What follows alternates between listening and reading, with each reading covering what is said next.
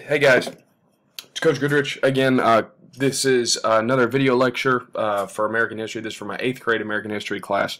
This is part B of Unit 9, America and World War I. So make sure you got your notes out and you're following along with that.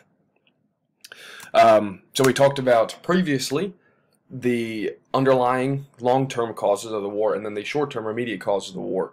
Long-term causes were violation of mutual rights by Germany, specifically the Zimmerman Note, Woodrow Wilson's idealism, and German balance of power, or the European balance of power, really, even beyond that. Now we're going to start talking about, and then your short-term cause was the sinking of the 4 unarmed American ships between March 12th and 17th in 1917, which is going to prompt the United States to formally join the fighting effort. Now we're actually going to talk about what that looks like when they started fighting. So your American military participation. So you got naval, army, or the Navy, Army, and what is going to become the Air Force, but not technically yet. So American naval forces patrolling the North Sea. This is the North Sea right here. Got to find ways to get from the United States over to the United Kingdom, and from the United Kingdom to give supplies to the soldiers in France, Belgium, Luxembourg, Germany, in this region that are fighting. A lot of U-boats in this area. One of the ways that we're able to do that safely is by developing the convoy system. So you have a lot of groups or a lot of ships traveling at one time, confuses the enemy, not sure which one is most important, carrying the most vital supplies or information. Also kind of scares people away. So you got a lot of safety in numbers with the convoy system. Number 2, the Army, the American Expeditionary Force, it was called, the AEF, led by this man right here, General John J. Pershing, known as Blackjack.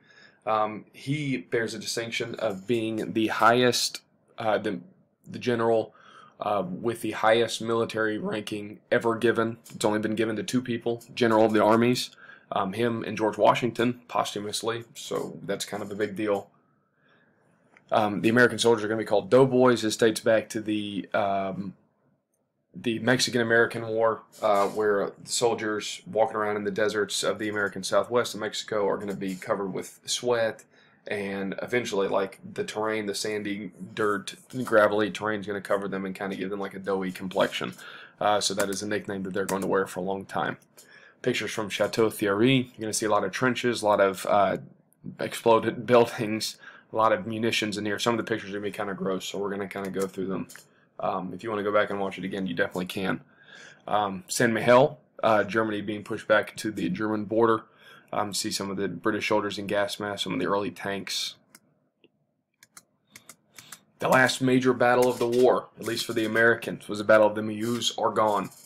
It's going to feature most famously this guy, Alvin York. Alvin York is going to grow up in the middle of nowhere in the backwoods of Tennessee. He is going to be a wild child, heavy gambler, heavy drinker, fighter, duelist, like just basically just all around like wild man. But he's going to have a conversion experience. He's going to come to know the Lord. He's going to join some fundamentalist backwoods church. And he's going to start off after getting drafted for the U.S. military as a conscientious objector, which means that he does not believe in fighting, does not believe in violence, does not believe in killing at all. However, he is going to end up being the major hero of this battle, and I don't want to get too much into it because I want you guys to read through his story here in a couple of days. It's pretty remarkable. So just remember that name, Alvin York.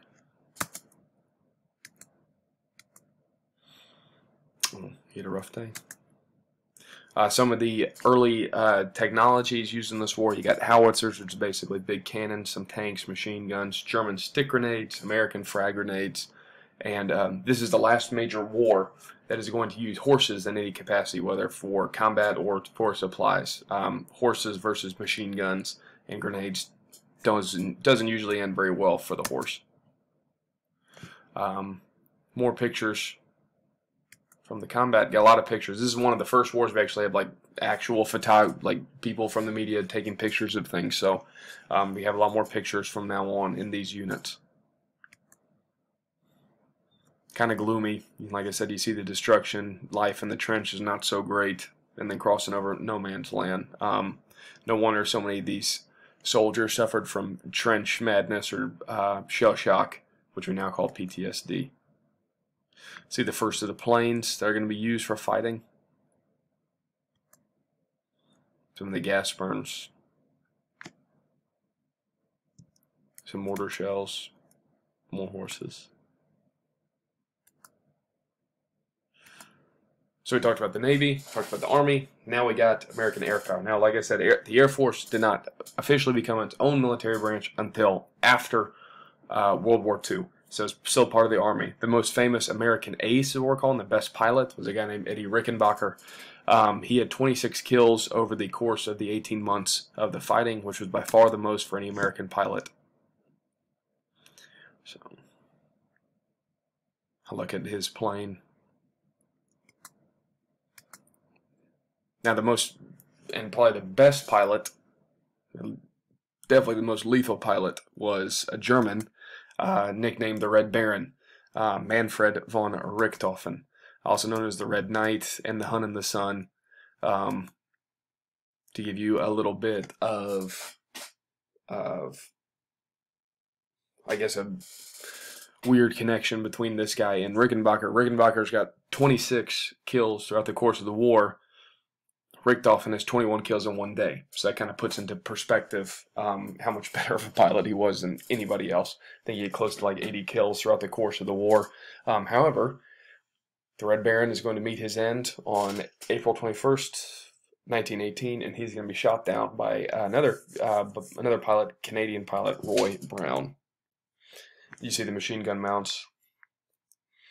They had to figure out a way to synchronize the propeller spinning in front of it so the gun would not shoot bullets through the propeller, because that would end up really badly. And obviously this is a Nazi plane. This is not from this time period, but it gives you an idea of what the plane looked like. So, your final surrender for the Germans, the last group to kind of surrender, was on November 11th, 1918. That is when the Central Powers officially acknowledged the end of the war. The armistice is signed. Most famously, it's remembered 11/11/11/1918. At the 11th hour, on the 11th day of the 11th month, 1918, the war comes to an end. Or at least the fighting comes to an end. Now, talked about American involvement abroad. Let's talk about how the war changed things and progressed society at home. So you got lots of different industries boards are going to get started, thanks to Woodrow Wilson getting things going. In order to win a war, you got to have supplies.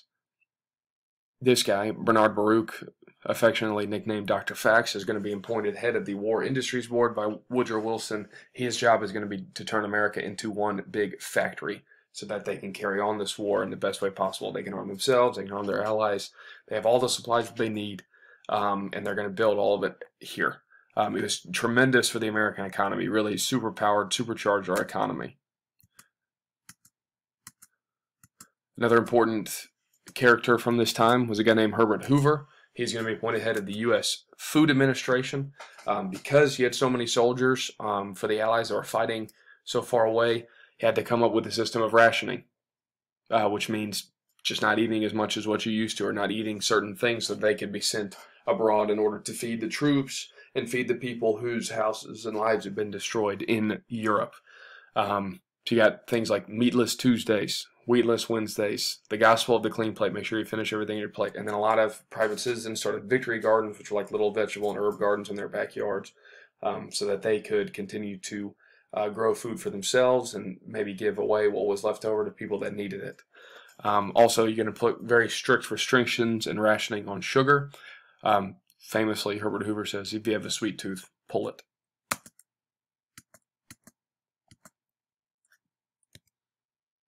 Women have to work because the men are going to be off fighting. This is going to help to kickstart the idea of gender equality. Not long before this, you're going to have the passage of the 19th Amendment, which is going to give women the right to vote, finally. And now you have, with all these soldiers off fighting in different parts of the world, people have to take their jobs, especially with as much military supplies as we were trying to make. So women, by the hundreds of thousands, joined the workforce formally. This is kind of going to be repeated during World War II as well. The wars are expensive. In order to finance the war, the government started the federal income tax, which is something that not a whole lot of people enjoy today with the IRS, the Internal Revenue Service. taking a little bit of your paycheck every couple weeks or every month in order to pay for things in the government. Also, you're going to have like war fundraising through bonds. Bonds are like stocks in the military, stocks in the government that government officials would sell and then buy back in order to raise money here and now for fighting for weapons, for supplies, and defeated troops. Some other ones. The U.S. Fuel Administration is going to come up with 2 different ideas. I mean, if you're going to transport people back and forth across an ocean and give them the ability to move their tanks around when they get over to Europe, you're going to need to send over a lot of fuel. Those things are not cheap. So in order to conserve the amount of light that was going to be needed, we turned to an idea that was first come up with by Benjamin Franklin, daylight savings, which we just had, and then gasless Sundays. No driving, no turning on your gas stove. Save that fuel so we can send more of it to our allies in Europe.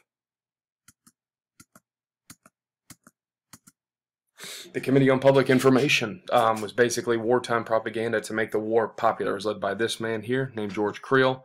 75,000 men spread the word. They gave 7.5 million speeches. A lot of them were known as the 4-minute men. They got up and they spoke for about 4 minutes and they were done.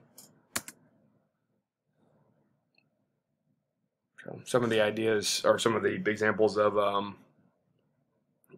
some propaganda.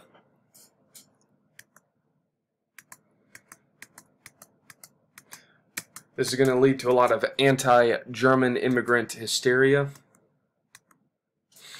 Orchestras are going to refuse to play any of the famous German composers, Mozart, Beethoven, Bach, Brahms. German measles, which was a disease back then, is going to be renamed Liberty measles. Hamburger, named after the town of Hamburg in Germany, is going to be renamed Salisbury steak. Sauerkraut comes from Germany, is going to be renamed Liberty cabbage. And Dachshunds, little wiener dogs, are going to be renamed, I should say, Liberty Pups. One of the more unpopular ideas that Woodrow Wilson implemented was the Espionage and Sedition Acts. It was a $10,000 fine or 20 years in jail for interfering with your draft status or being what they would term disloyal or abusive to the government, which sounds kind of similar to what John Adams tried to do with the Alien and Sedition Acts. 150 years before this, kind of an abuse of government power. It was not well received. So at the end of this, in order to formally end the war, Wilson is going to come up with his 14 points that he's going to try to get inserted into the Treaty of Versailles. His far-reaching idea was to end war forever. So you have an end to secret diplomacy, freedom of the seas, reduction of trade barriers among the nations of the world, reduced tariffs, which are taxes on import and export of goods, the global reduction of armaments or weapons, the adjustment of colonial claims, basically take away the empires. And then number 6, really his last point, if this is obviously a shortened version of that, there's not 14 points here, but his last point was the League of Nations. He wanted a group of people, of ambassadors, to come together so they could stop conflict before it formally got started.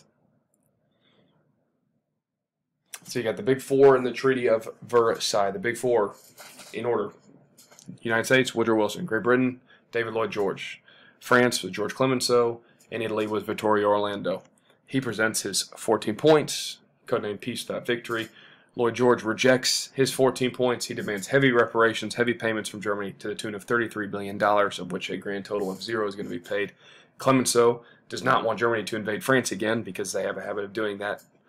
He's only interested in getting the Alsace-Lorraine territory as a buffer zone and forming what is called the Maginot Line, which is an underground line of tunnels and walls and bunkers. And then Orlando comes to secure lands for Italy. Not really sure how this guy got invited because he started off fighting for the other side. The treaty itself, Germany was to pay reparations. This was June 1919. German colonies would be divided. New nations were to be created. League of Nations was going to be started, but the U.S. will not join. Rejects the treaty 3 times, and we go back to our idea of isolationism. Wilson suffers a stroke shortly after this, and that is what the world looks like afterwards. I appreciate it, you guys. We're on to part 3. Make sure you got that. If you need to go back and rewatch anything, please go ahead and do so. And